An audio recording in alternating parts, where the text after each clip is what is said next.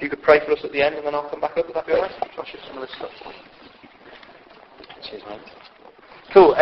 It's really nice to be with you here. I've been to speak a couple of times, but I've never joined you on a Sunday morning, and it's great to be here. This week, I read a story that I reckon would make a brilliant film. This is completely true.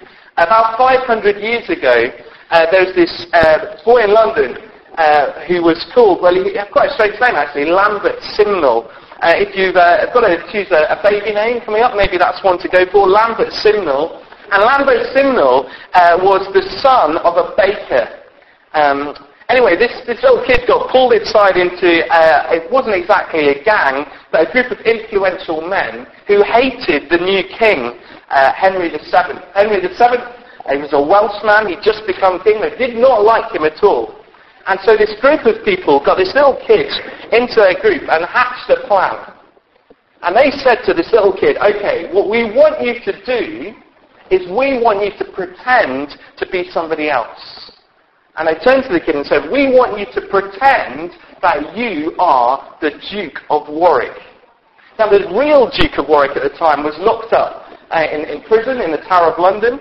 But they said to this boy, Lambert Simnel, we want you to be the Duke of Warwick. And they hatched this plan. So you can imagine it, can't you? Who are you? Lambert Simnel. No. Who are you? No. The Duke of Warwick. Who are you? The Duke of Warwick. Right, we're ready to go. And what they then did is they took this kid and they took him to Dublin and they managed to persuade everybody that this kid really was the Duke of Warwick. That he'd escaped from the Tower of London, that he was the rightful heir to the throne. And Ireland at that point was included in the United Kingdom. And so these people in Ireland were completely duped. You can read accounts of this boy. They put a crown on his head. Apparently, they put him on their shoulders and walked him to the palace. And in fact, the whole of Ireland was convinced that this boy really was the Duke of Warwick. And so he really was the right king. Now, eventually, the story would turn a bit sour. They thought, right, now we've managed to persuade the people of Ireland that this guy's the true king. Maybe we can have a go at England as well. So what happened is they landed just north of here, actually, in Lancashire. The people of Lancashire were not so easily persuaded. They sent a message down to London, they then came up with armies. And the boy Lambert Simnel was proven not to be the king. And all of the conspirators were sent to prison in the Tower of London. Incredible story though, isn't it? That this boy off the streets of London could pretend to be the king. He was a pretender to the throne. And today's story, we're going to see someone who is a pretender to the throne. Not a pretender to the throne of Ireland, not a pretender to the throne of England, but who set himself up against Jesus as a pretender to the throne of his life. And that man's name, the name of the pretender to the throne was Herod. If you've got your Bible, look back down to page 1106, and we're going to see a little bit more about this guy Herod. This isn't the first time, if you've read a little bit of the Bible for yourself, this won't be the first time that you've come across Herod. In fact, the Herod family were an important family. You might remember that there was a guy called Herod at the time of Jesus. Do you remember his birth? And a guy called Herod put all of the baby boys to death because he felt threatened about the news of a new king of the Jews. Well, the Herod that we read about here was the grandson of that Herod who'd massacred all of those babies. And last week, if you were here, you will have seen something of Herod Jr. in action. He's a chip off the old block. He's just like his granddad. And he too is opposing and threatening the church in Judea. If you look at just the verses at the beginning of chapter 12, on the left-hand column, I'll just read the first 4 verses there. It was about this time that King Herod arrested some who belonged to the church, intending to persecute them. He had James, the brother of John, put to death with the sword. When he saw that this pleased the Jews, he proceeded to seize Peter also. This happened during the Feast of Unleavened Bread. After arresting him, he put him in prison handing him over to be guarded by 4 squads of 4 soldiers each. Herod intended to bring him out for public trial after the Passover. So here's this guy, Herod Jr., and he is hell-bent on seeking to annihilate the church. And these verses that we read just now form the backdrop to what you will have seen last week if you were here. The miraculous rescue of Peter from prison. Do you remember an angel is sent? He strikes Peter, his chains fall off, and he's able to walk out free.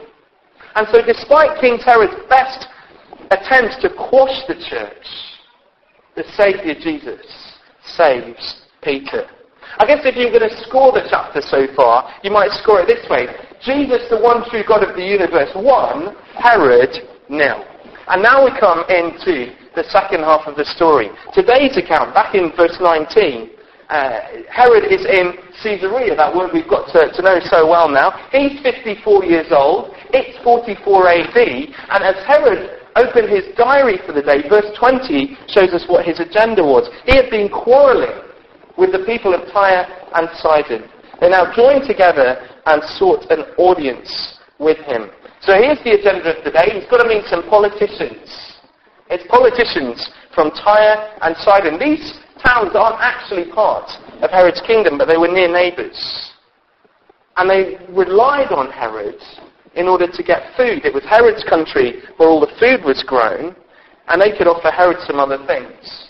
And so they desperately meet with him. If they've got this argument with Herod, they can't trade with him, and so they can't have food. So what do? Look down. Having secured the support of Blastus, a trusted personal servant of the king, they ask for peace. It's another great name, isn't it? If you've got to go for kids' names, why not go for Blastus?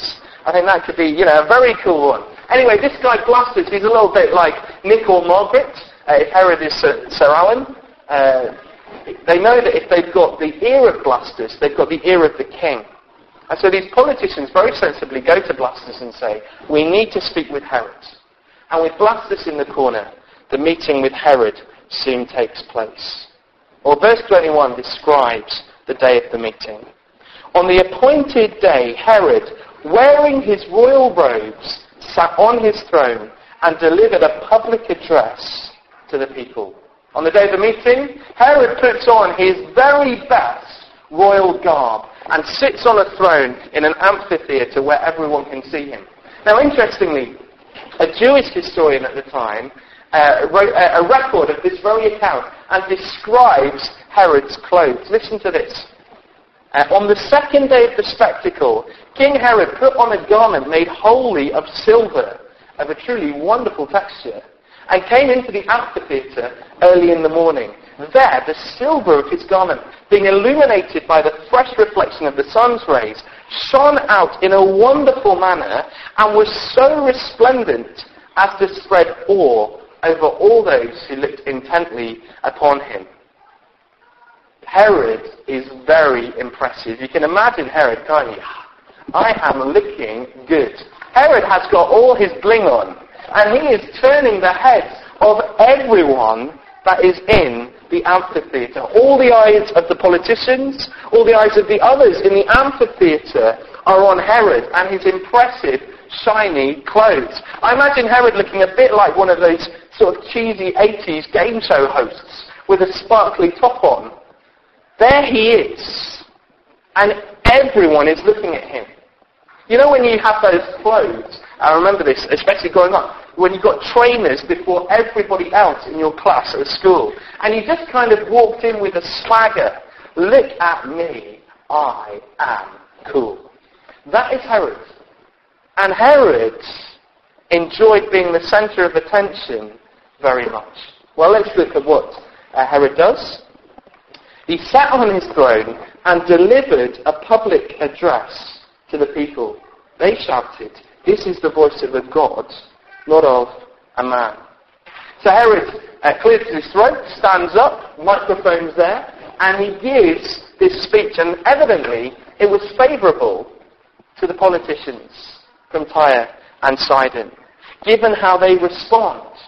Herod is enjoying being the centre of attention. And his speech is there so that people are saying, Herod, you are great. Herod, he's the main man, isn't he? And he no doubt is enjoying being the centre of attention. And as he finished speaking, you can imagine the crowd in that amphitheatre looking at this shiny man and erupting into rapturous applause. You can imagine it, can't you? Herod, Herod, Herod. Even more than that, another chant starts. Look at verse 22 again. This is the voice of a God, not of a man. And do you see, the whole setup has been stage managed by Herod to make him look good. The whole setup has been framed by Herod for his glory and for his reputation. Everything is there to make Herod look good. The shiny clothing is there to make Herod look good. The mercy that he chose to show the people of Tyre and Sidon was there to make Herod look good. His presence, sat on the throne looking down over everyone in the amphitheatre, was there to make Herod look good. Maybe it was one of these things. Maybe it was all of them that caused the people to cry out, this is more than a man. This is a divine being. This is a God. And to Herod, that was music to his ears. This is a divine being. This is a God. Can you imagine how Herod's heart swelled with pride at that moment? Now what the people did was wrong. The Bible tells us that to give the glory and attention and praise to anything other than the God of the universe is wrong. What the people did was wrong, but here's the thing. How Herod reacted was far, far worse. Everything that Herod had come from God. Herod's job, his authority as king, had come from God.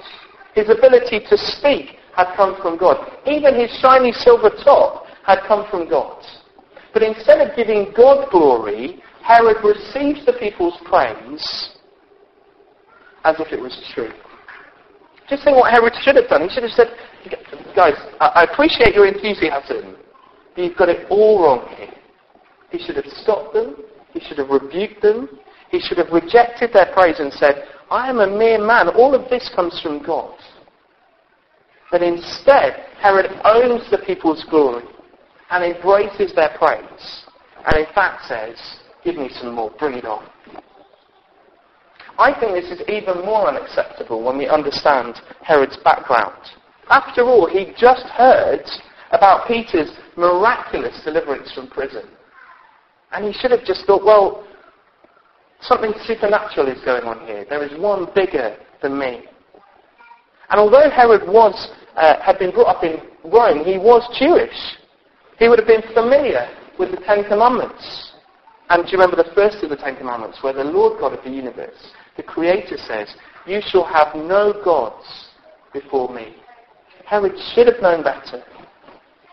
And yet here we see the heart of a man that has set itself up against the God of the universe for a fight.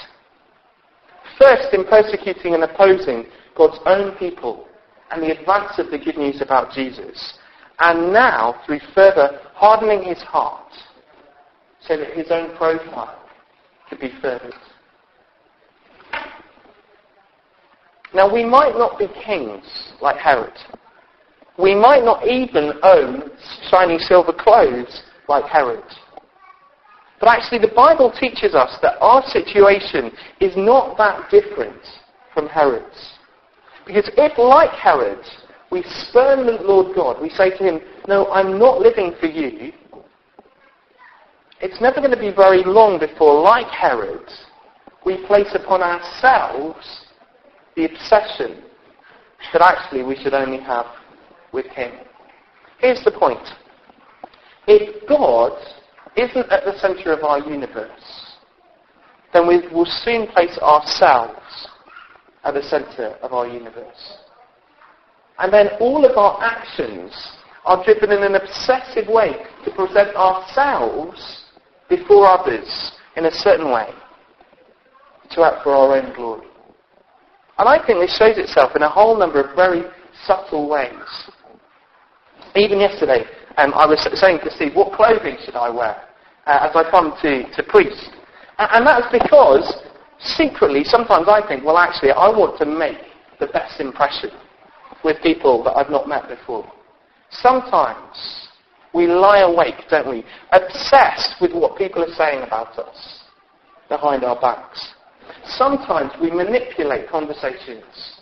It's not maybe that we tell lies, but we don't tell the whole truth because we want to make ourselves look funny or cool or wise. And our relationships become a kind of game of hide and seek, where I only want to show the good things about myself to other people, and I will hide away those things that I think people might not like.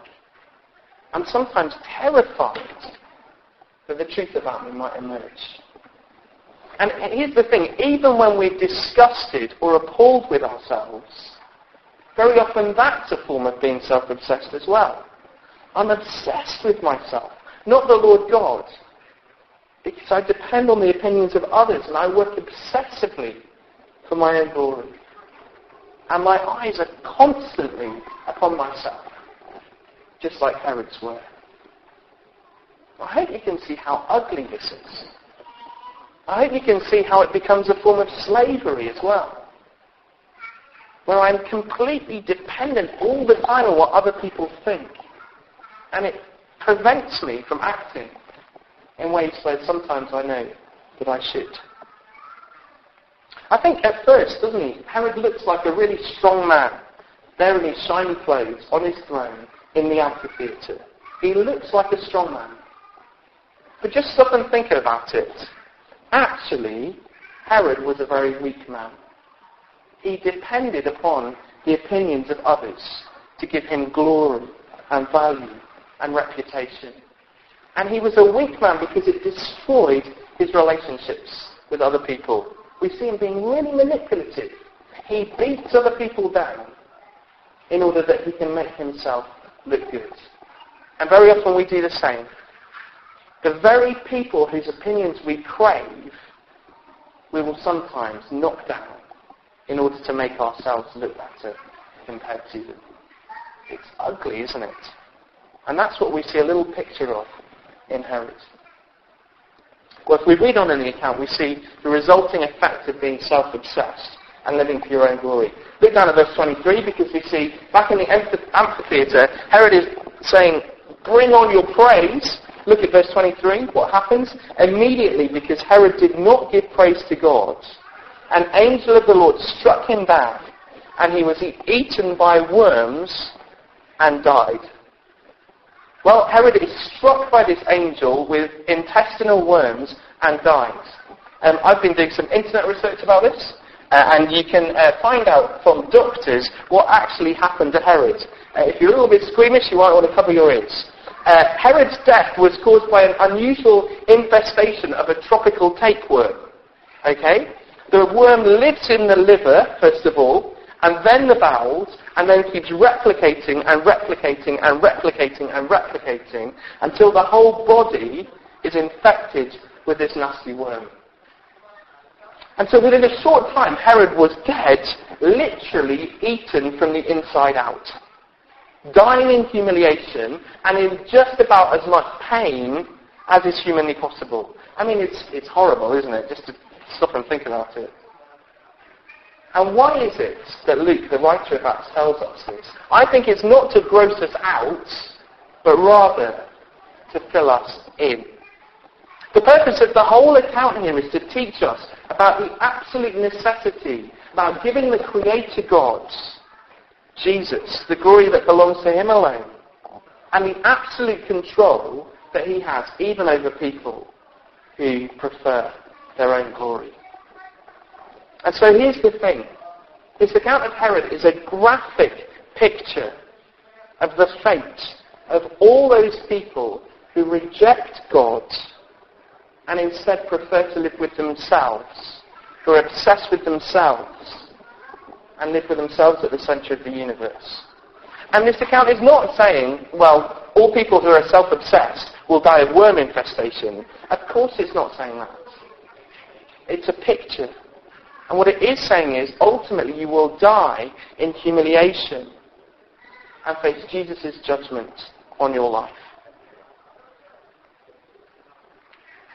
Like Herod, the life of someone who is self-obsessed will be brief and noisy and quickly over. I'm sure that Herod had a great funeral. I'm sure that there was great music. I'm sure that people lined up one after another to say how wonderful Herod was, to say their funny stories of Herod's greatness. But that is nothing compared to the eternity of judgment that Herod faced as someone who refused to give Jesus the glory that he deserves. Now, I don't know about you, but even as we were driving down this morning, I was thinking, well, what is God's problem? What is Jesus' problem? Demanding that people give glory to him. Is it like he's on some form of ego trip? Is he like the kid who kind of kicks up a fuss when he's not being given enough attention? Well, no, I don't think so. Because we've already seen, haven't we, when Herod sets himself up as a god, when Herod says, put me at the centre of your world, what that is an ugly thing. Imagine if, I'm not going to do this, but imagine if I said, okay folks, I want you for the rest of your life to put me at the centre of your lives. I want you to worship me, and whenever you've got an important decision, I want you to come to me, and I will tell you what I think you should do based on what will make me look best. I mean, that would be ugly, wouldn't it? It would be ugly because it's untrue. I'm asking you to put me in a place where I don't belong. I'm playing fast and loose with reality. Because the reality is I'm not at the centre of your life. But equally the reality is that God is at the centre of your life. Everything that you have is from him. And so when we see here the Lord God demanding worship alone, it's as if he's saying, look, wake up and smell the coffee. Stop the fantasy. Face reality. Stop putting yourself at the centre of my universe. Because that is a fantasy that will end up in disaster. You will ruin yourself and you will ruin other people. And so what this account shows is that God will act in judgment. He will not let people set themselves up as gods against him forever. And the way in which the force of this passage comes is it contrasts what happened to Peter as he was struck by an angel and Herod as he was struck by an angel. The same word struck is used to describe what the angel did in verse 23 and in verse 7 as well. Both Herod and Peter were struck by an angel. Maybe it was even the same angel that did the striking. But that's where the similarities end. In Peter's case, he's struck by an angel and he receives release from certain death. In Herod's case, he's struck by an angel and yet he's brought the fate of certain death. Peter, well, he faced momentary troubles, but he was obsessed with the glory of Jesus and he reached eternal life. Herod, well, he'd received momentary praise and adulation, but he refused to give Jesus the glory he deserved. He preferred self-obsession and he reaped eternal death. Now, just before we wrap up, look at the effect of God's judgment. Verses 24 and 25. What effect did God's judgment of Herod have? But the word of God continued to increase and spread. When Barnabas and Saul had finished their mission, they returned from Jerusalem, taking with them John, also called Mark. What effect did God's judgment of Herod have? Well, Herod's death in itself proved Jesus to be Lord, and it proved Christianity to be true. The way that Herod died could have given nobody that was watching any doubt that this was anything other than the hand of God, and should have led to nothing else than a new fear of the Lord. A thing that says, I am not God, Jesus is God. But notice as well, with Herod out of the way, the church could continue its work of spreading the gospel without fear of persecution, at least in the short term. Verse 25 says, with Herod dead, the way is made open for Paul and Barnabas to return to Antioch, their home church, in safety. And the Lord Jesus is preparing the way for the first missionary journey, which you'll see more of when the action continues in chapter 13. But what's the headline? It's this. Neither Herod nor the forces of hell could thwart the Lord Jesus from honouring his word and saving those whom he had chosen. And so let's just draw a distinction between those verses at the beginning of the chapter that we read and now at the end of the chapter. At the beginning of the chapter, it looks like Herod is in charge. In fact, when Luke talks about Herod at the beginning, he gives him his full title, King Herod. He's on the rampage. He's arresting and persecuting the leaders of the Christian church. He's obsessed with himself. He's obsessed with his own glory. And at the end of the chapter, Herod, no more referred to as King Herod, just Herod, is struck down and dead. The chapter opens with James dead, Peter in prison, and Herod triumphing. It closes with Herod dead, Peter free, and the word of God triumphing. And the Lord Jesus has given us a clear picture of the ultimate and eternal fate of both those who oppose him, but also those who have turned from themselves to show allegiance to King Jesus above all. The Lord Jesus promised on many occasions that he will one day return and wrong all rights. And that day is coming. And we're closer to it now than when we started this meeting. When Jesus returns, finally, the world will be put right and God's kingdom will be established. And pretenders to the throne like Herod will finally be forced to bow the knee to King Jesus. But the amazing news of the gospel, which you read about in the Bible, is that those who humble themselves, who will lift their eyes away from themselves and to King Jesus, can be forgiven and be part of his kingdom forever. We've seen that Herod was struck for his disobedience. One of the ways in which Jesus described his death on the cross, you can read about it in Mark's Gospel, is he said, I will be struck.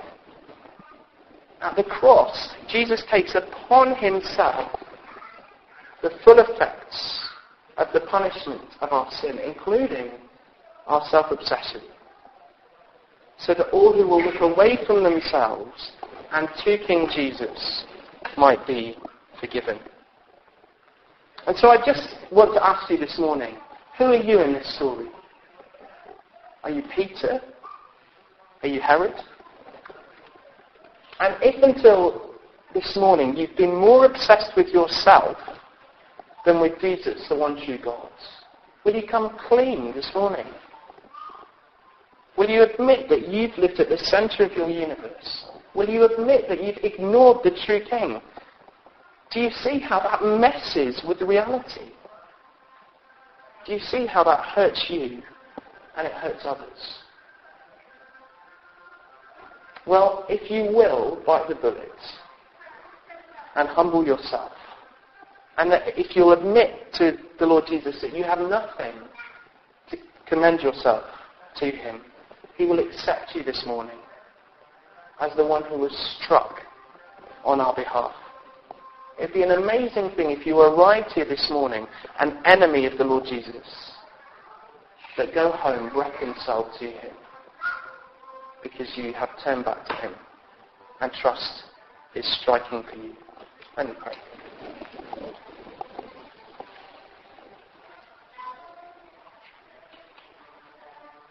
Lord Jesus, we admit that so often we are obsessed with ourselves. And this morning we want to reaffirm our desire to say, Lord, look, we want to be obsessed with you, the Creator and Redeemer, and not obsessed with ourselves. And Lord, I pray, please, that for each of us here this morning, you'd help us to see more of what it means to live out the reality that you are at the centre of the universe. Lord, thank you that although we've spent our whole life telling you that we don't want you at the centre of the universe, you still make a way possible for us to be brought into your kingdom forever. We thank you for what that says about how wonderful you are and the kind of God that you are. A God who is better than even the best of our imaginations. Amen. One more turn that off before you sing. We're going to sing now a song where we're not talking about standing in front of the parents. We're talking about standing in front of the king.